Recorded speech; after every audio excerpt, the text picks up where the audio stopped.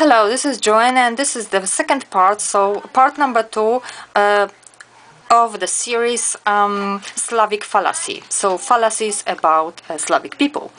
In this part, I'm going to talk about Proto-Indo-European language and how I'm going to talk about the fallacy in this theory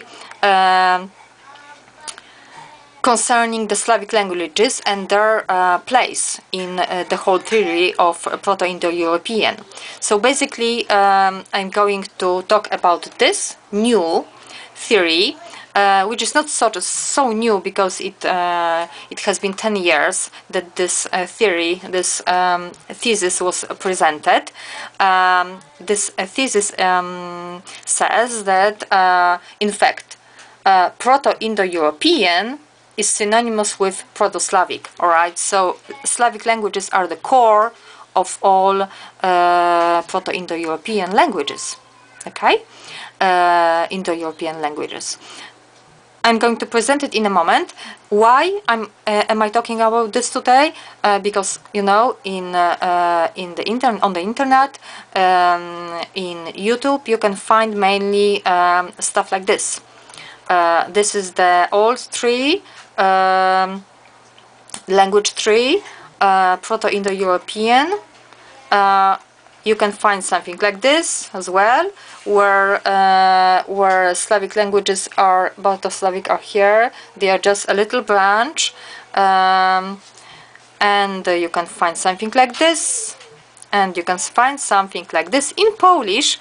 And even Polish people, they do not really present our old story, old history of Slavic languages, because it's still a very taboo topic, and I don't want it to be a taboo anymore.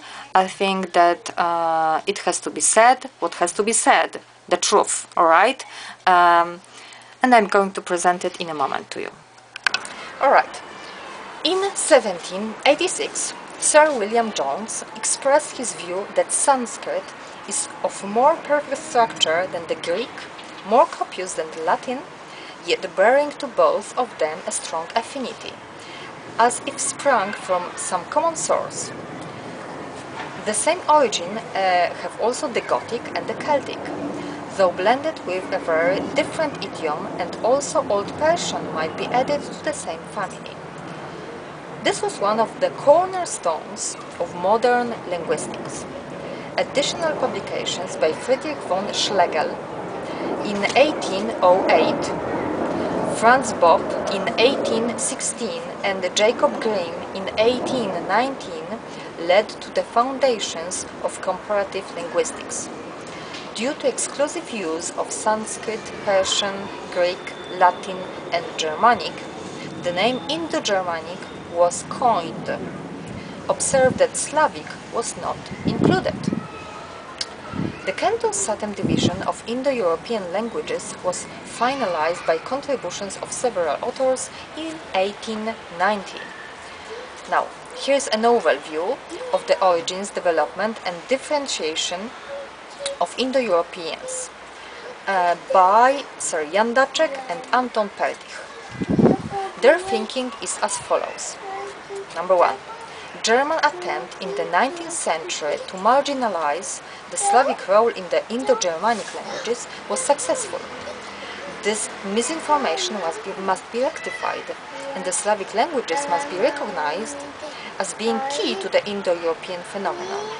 The Slavic languages are not to be viewed as a peripheral branch of the Indo-European languages, but should be recognized as the trunk of the language tree, from which the other branches receive their substance and sustenance.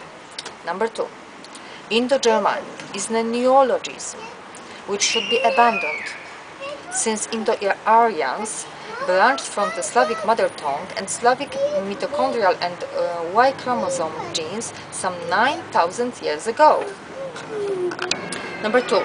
Indo-Germanic is a neologism which should be abandoned, since Indo-Aryans branched from the Slavic mother tongue and Slavic mitochondrial and Y chromosome genes some 9,000 years ago, and since Germanic languages branched from the Balto-Slavic source only perhaps 4,000 years ago and subsequently incorporated Celto-Baltic elements, it appears to point to a situation in which Germanic began to develop in the Satem core but moved away from the final Satem innovations. It then moved into close contact with the Western languages, Celtic and Italic, and borrowed much of its distinctive vocabulary from them. Number 3. Slavic languages, as the organic trunk of the Indo-European language tree, give better terminology for the language branches. These branches would be Slav Indo-Iranic, Slav Armena-Anatolic, Slav Tokar Scythic, Slav Suis Vandal Gothic, Slav Celt Italic, and Slav Heli Lyric. Number 4. Dictates of foreign elites, German, Hungarian, Italian, French, etc., have been imposed upon speakers of several Slavic languages or dialects. However, standardized Slavic literary languages have also been forced upon the speakers of dialects. The ancient mosaic of the Slavic substratum throughout Europe was best preserved in those areas where national states failed to impose a standardized language dictated from capital cities. Regional Slavic dialects survive best in Slovenia and Slovenian-speaking regions of Italy, Croatia, Austria, and Hungary. Remarkably, Slavic elements persisted with great frequency in Old English over 1,000 years ago, for example in the Lord's Prayer, Father Ure. Old English used the Slavic word for bread, chlaf, as in chleb, chleb, chlib, chlib, and others. Number 6. We can lump certain language branches into super-branches, like Iranian languages can be lumped with languages of India into Indo-Iranic, and Celtic and Italic languages can form a super-branch, Celt-Italic, but ultimately all the branches and super-branches issue from the Slavic trunk. The Slavic languages did not grow out of an Indo-Germanic trunk. Okay, should I repeat? The Slavic language did not grow out of an Indo-Germanic trunk. Number 7. Proto-Slavic is in fact synonymous with Proto-Indo-European and ought to be replaced in all literature. Number 8. Slavic languages, because they were the substratum in Europe, continue to be more mutually intelligible than do the more recent Germanic, Romance, Celtic, and other languages on the continent. Number 9. Veneti or Northern Italy. Veneti of Northern Italy and Venti, Veneti, and other Slavic people of Western and Central Europe, and especially along the Amber Trail, who share similar spelling, were the prototype Slavs and prototype Indo-Europeans. From here, they had spread to Vladivostok to the east, and Greenland and North America to the west, and India to the southeast.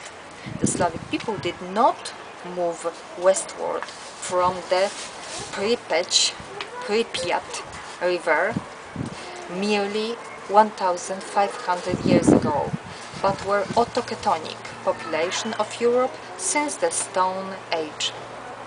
I talked about this in the fallacy about Slavs, number 1. Okay, film number 1. If there were any Slavic migration of any significance, they would be in modern times towards Vladivostok. The Slavic toponymy observed in many parts of Europe could be inherited from prehistoric Venetic Slav populations or their predecessors. Alright, that's it. Basically, it's not only them. Okay, we've got here Mr. Jandacek and Perdych. they are Slavs, Slavic people, alright? But there are other people, and there are other names, alright? The Business Insider, for example, published the results of other people, like Russell Gray, Quentin Atkinson. They were using mathematics to change the model of languages, alright? Okay, so we've got Gray and Atkinson, but before there were also Schmidt, Lehmann, Renfrew. And also they were talking that Slavic languages are the center, the core of all Indo-European languages. And before them there were Swedish and Manchak, other researchers, and it was verified in 2013 by Garrett and Chang. And it was commented by Mr. Hegarty and Renfrew. So there were many people who really talked about this. So just change your mind, because the Indo-European tree is not like you thought it was, alright? It's different. So basically the core of the Indo-European tree, language tree, are Slavic languages, okay, Balto-Slavic. So just look at the pictures, look at the links, and change your mind. Thank you. Subscribe please, and like it, and take care. Joanna.